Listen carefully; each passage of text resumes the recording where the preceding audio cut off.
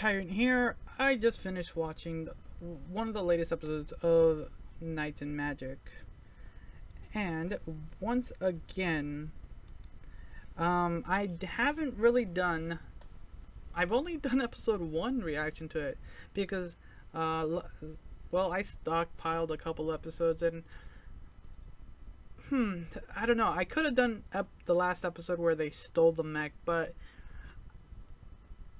the feeling of the show is kind of, it has a strange pacing, and maybe it's not for the general audience, I would say, but it's keeping me intrigued because it's been a while since I've seen a mech style anime, and I'm really happy that this show has delivered a different viewpoint of what I was hoping for.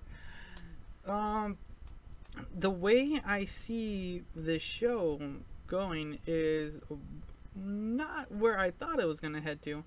I kept thinking there was gonna be like amazing mech battles here and there, and you see them here and there, but not as much as I thought. It's more about the process and development of these robots and the passion he has for them. That's what I've been enjoying, and maybe because I've enjoyed them to a point that I haven't really expressed them every time I've seen an episode, and maybe because I just kept binge 1, binge 2, and just enjoyed every episode, I was not able to fully translate that. But I was able to do it for this episode. I wanted to do last episode, but I don't know, it just didn't feel right, because that's the episode where even though the mech was stolen, he was able to present one of the other mechs, and the king gave him basically his own order, and he's the commander, and that was amazing. So seeing what happens in the aftermath, now they're building new mechs, and what's great about this episode was the continuation of building new mechs, because there's in the middle of the scene you get this, there's all this political stuff happening in the background, and it's in your face. It's not in the background. That's what makes this show a little bit different. You're just getting all this other information. Then you get back to him and doing his passion projects, and you also get to see this one of these the king's kind of team, kind of like his main team of engineers. I'll say engineers, and their development of what they brought, their prototype, and using that as a base and improving upon it. And with that, there's a 10-month gap, which was really good. When I heard, oh yes, the king sent a message, we're gonna do a battle, a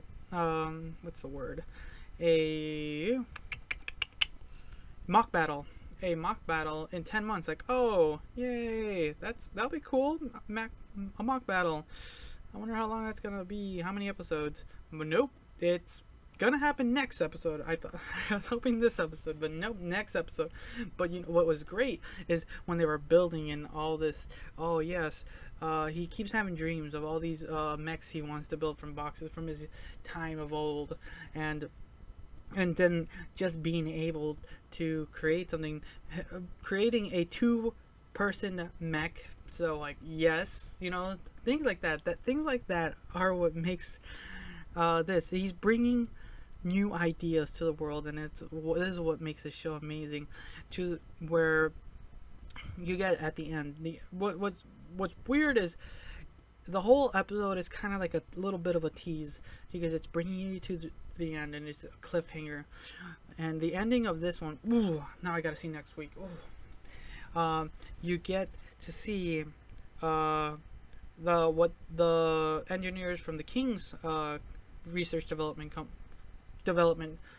sector does, as they do I'm not gonna say generic, but they do a baseline of kind of a what's the word, kind of a conveyor belt style of development. Like, oh, these are going to be the mass produced. There it is, the mass produced mechs. But then they're like, oh, everyone's impressed. You know, they changed up here and there. It has 30% more of power. It uses less energy. Like, oh, yeah, that's what you want when developing new technology. And then out of nowhere, or not out of nowhere, well, kind of out of nowhere to them, the Silver Phoenix Order, just boom, here are the new mechs, man. You get the Centaur style looking thing. Like, oh, like, where did these guys come from? It's like, it's from improving current technology to reimagining like basically reinventing technology to be better and more intriguing. And that's what's right now. Oh, I just can't wait to see what happens in the next episode. Oh, but those are my thoughts. It's a little longer than normal because I kind of had to catch up on. I didn't catch up with everything. There's a lot that happened from episode 1 to here because there's a long space. But I'm gonna try to keep up with Night and Magic because it's really, really good. It's more different than what I'm currently watching in a couple other shows, and so until next week's mock battle, you know, yes, it's gonna be amazing. I'm hoping it has to be. All the mech battles have been amazing lately. So once again, thank you for watching. Until next time.